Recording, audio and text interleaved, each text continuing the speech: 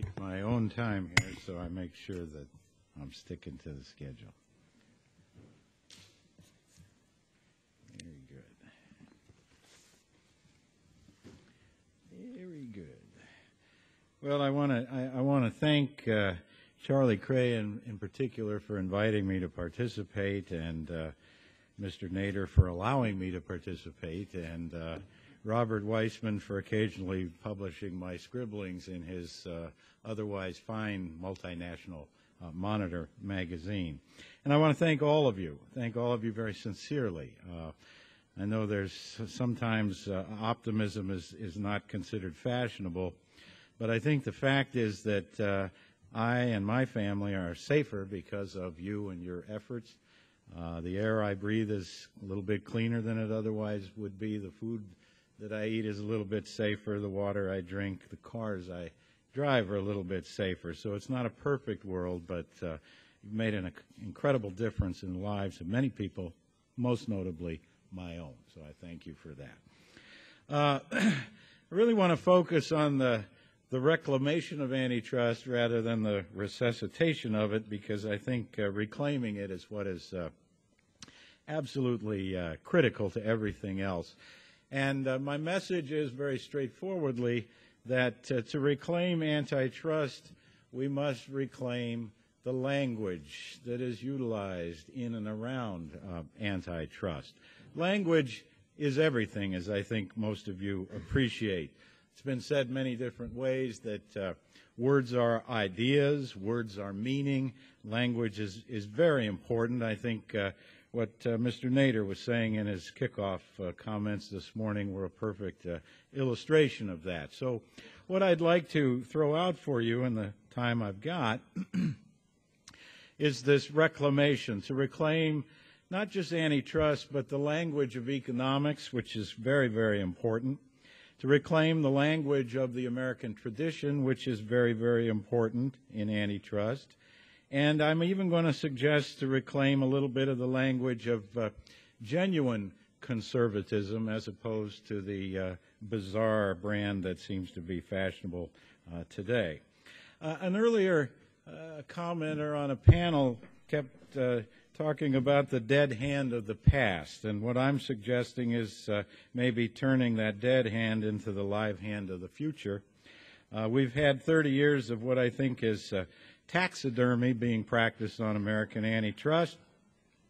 It has been drained of meaning, vitality, and life and stuffed with sawdust instead, so that it appears the same, but the appearance is all there is, and I don't need to lead you through all of that. I think this is typified for me in a comment that Justice Thomas wrote in a decision this year that found that the two biggest oil companies in the world are able to get together and agree on the price they'll charge on gasoline. And he wrote, quote, "It's price fixing, but it's not price fixing in an antitrust sense."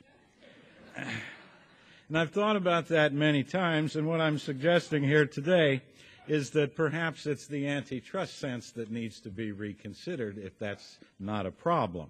Sense in a couple of different ways, like common sense. So let me throw out some ideas here. First, I think it's critically important to reclaim the language of economics, which, as Mr. Nader pointed out, has been used and abused to promote a particular point of view. Economics is actually not so unidimensional or narrow. Economics is actually quite powerful and broad. And let me give you a couple of examples. For one, a lot of antitrust has been gutted in recent years in the name of consumer welfare and maximizing consumer welfare. But that version of consumer welfare is a one-dimensional stick figure of the notion of welfare, and it basically all focuses on whether a widget costs a nickel more or a nickel less. That's the sum total of the well-being of consumers. The economic power structure, the concentration of sales is all considered irrelevant. But the economic concept of consumer welfare is far, far broader than that. In fact, you can trace it back 200 years ago to the whole founder of what became this part of economics, Jeremy Bentham, where he talked about the idea of utility and well-being as being pleasure and good and happiness and benefit. That has nothing to do with whether widgets are a nickel more or a nickel less. It's much broader than that. And he also talked about bads. There weren't just goods, there are also bads. And once you think about the concentration of power and the concentration of industries in a few large firms, you think about that as bad and as detracting from consumer well-being and welfare, then that puts antitrust in a very, very different light. And all of a sudden, mega mergers and monopoly and oligopoly industries dominated by a few large firms are something that matter. And in fact, they matter a great deal in terms of detracting from consumer welfare. I can't resist pointing out that one of the famous people of the Chicago School, Gary Becker, was awarded a Nobel Prize primarily on the grounds of arguing that welfare should be defined broadly, not narrowly, in terms of analyzing issues like racial discrimination in the family and crime. There it is right there. There it is right there. Another holy grail of the anti-antitrust movement of the past 30 years is efficiency. Efficiency, the be-all and end-all. And yet no one asks, efficient at doing what? I'm reminded of something someone once said, asked me, which is more efficient, an interstate highway or an old backcountry road? The answer is, depends on where you're going. If the interstate doesn't go where you're going, it's not an efficient choice. Now you think about efficiency in a much broader way. And I teach this with my students to try to get them to think about it. I kind of jump a little bit into the political sphere. Economists are always poaching on everyone else's territory. Think about our constitutional system of checks and balances. And I ask the students, is that an efficient form of government? And they say, well, no, it acts really slowly. And you say, but maybe quick-acting government is not the goal that you're after. I believe Iraq is a case in point of quick action not necessarily being right action or good action or wise action. No, if the goal of a governance structure is to try to hold back and minimize the abuse of government power, then a system of checks and balances and separation of powers is extraordinarily efficient at its objective, at its goal, at its purpose. Now we come back to economics and we say, you know, a competitive marketplace with numerous competing rivals is also a system of economic checks and balances. It is a separation of economic decision-making power into the hands of numerous firms rather than one or a few, in which they each act as a check and balance on the other to guard against or at least minimize the abuse of economic decision-making power. To give those terms to the other side is to give away the battle. So you need to think about reclaiming those because they're very powerful terms. To give them away is like giving away the fight. I think of my own time as a younger person when I had more hair. It's a little bit like the mistake that was made in the Vietnam years by burning the American flag. You gave the other side the win. Instead, you wear the American flag and say, this is not the American way. You don't give that symbol up, I don't think. Okay, second point, reclaim the language of antitrust. This may come as a surprise. It's a part that people seem to want to forget. I'm at a little university, Miami University, which is in Ohio. We like to say that Miami was a university before Florida was a state, which is true. There was a Republican senator from the state of Ohio, a rock-ribbed Republican senator from the state of Ohio by the name of John Sherman. And, of course, he was the one who eventually pushed to enact the Sherman antitrust law. And this is how he made the case for it on the floor of the Senate in the late 1800s, a fairly conservative age. And he put it this way. He said, if we will not endure a king as a political power, we should not endure a king over the production and sale of the necessities of economic life. If we would not submit to an emperor, we should not submit to an autocrat of trade with the power to prevent competition and fix the price of any commodity. There's the language of antitrust in the United States. It's rooted squarely in the American tradition of a suspicion of those with power and of the necessity to impose structural restraints and constraints on their exercise of that power. As Thomas Jefferson said, good government is affected by a dispersion of powers, not their concentration. And the same is true for a good economy, an efficient economy, and an innovative economy. And I also should say, this is not because business people are singularly evil and depraved. It's because all of us are singularly evil and depraved.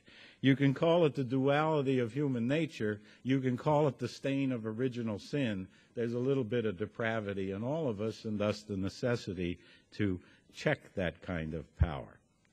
The unchecked economic, the problems of unchecked economic power, I think, are familiar, and they go beyond a nickel more per widget. And in fact, they may be $5,000 or $6,000 more per pill, as Dr. Wolf has pointed out in many times. They go beyond that to the capacity of the major oil companies here lately to hold the entire country hostage by saying either abandon the search for alternative fuels or we will not expand our refinery operations and you'll have $4 and $5 and $6 gasoline forever. And the ultimate abuse of that power, of course, is when the government bails out a failing large corporation, which is a complete perversion of the principles of private enterprise. Now, reclaim a little bit of the language, the important language of economics, reclaim the language of American antitrust, and speaking of Sherman, I would suggest you might want to think about reclaiming the language of genuine conservatism. It's a more powerful ally than I think you may have thought. And I'll give you just a couple of examples of that. One of them comes from none other than the founding father of economics, Adam Smith, who, if you read his Wealth of Nations, is a tract against excessive economic power and its complete corruption of government. But he has a number of choice passages. One of them was this, looking at England of his time, the late 1700s, well, early 1700s. He said, the cruelest of our tax laws are mild and gentle, compared to the laws which the clamor of our manufacturers has extorted from the legislature, his term, for the support of their own absurd and oppressive monopolies. That's Adam Smith. Interesting, I think. Another interesting person that bears another look is a fellow named Henry Simons, who was at the University of Chicago back in the 1920s, 30s, and 40s. And in a wonderful book of his, he categorically declared, by the way, his conservative credentials were unquestioned. But conservatives, I think, were smarter then. He categorically stated, and I quote from Simons, the great enemy of democracy is monopoly in all its forms. And he went on to say, there's no reasonable excuse to tolerate disproportionately large companies and corporations. He said, quote, even if their much claimed economies of size were real, sound policy would sacrifice these economies to preserving more economic freedom and equality. That's very interesting. You can even find it in a person like Hayek, who is considered to be the father of libertarianism. And yet even Hayek, in The Road to Serfdom, thought that monopolies were one of the two most serious threats to a free society. I'll leave it to your imagination who the second one was. And he suggested that we should have a law that limits corporate size and limits the indefinite growth of corporate size. Now, that's from conservatives. They understood something very important. There's an old saying, 100 years ago it used to be said that the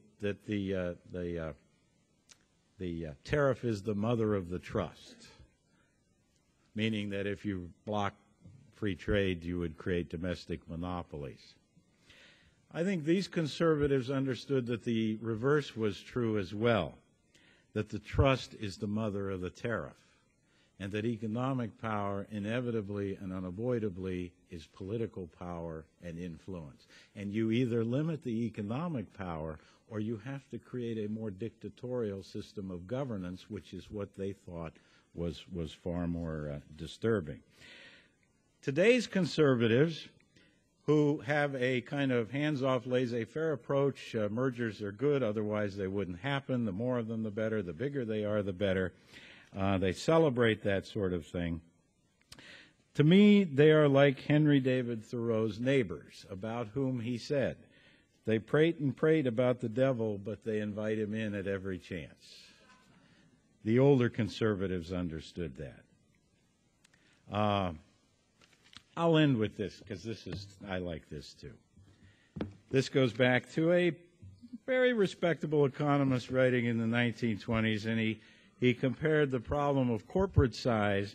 He used the analogy of what he called a common house cat, and I love this because it has all the flowery language of almost a century ago. He said, imagine our common house cat, whose small size makes her a safe inmate of our household. If, in spite of her playful disposition, without the slightest change of character, she were suddenly enlarged to the dimensions of a tiger, we should at least want her muzzled and have her claws trimmed. Whereas if she were to assume the dimensions of a mastodon, I doubt if any of us would want to live in the same house with her.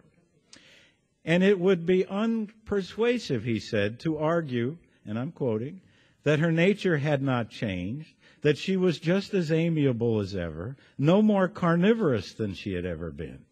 Nor would it convince us to be told that her productivity had increased, and that she could now catch more mice in a minute than she formerly could in a week. I love this. We should be afraid lest, in a playful mood, she might set a paw upon us to the detriment of our epidermis, or that in her large-scale mouse catching, she might not always distinguish between us and the mice. Thank you very much.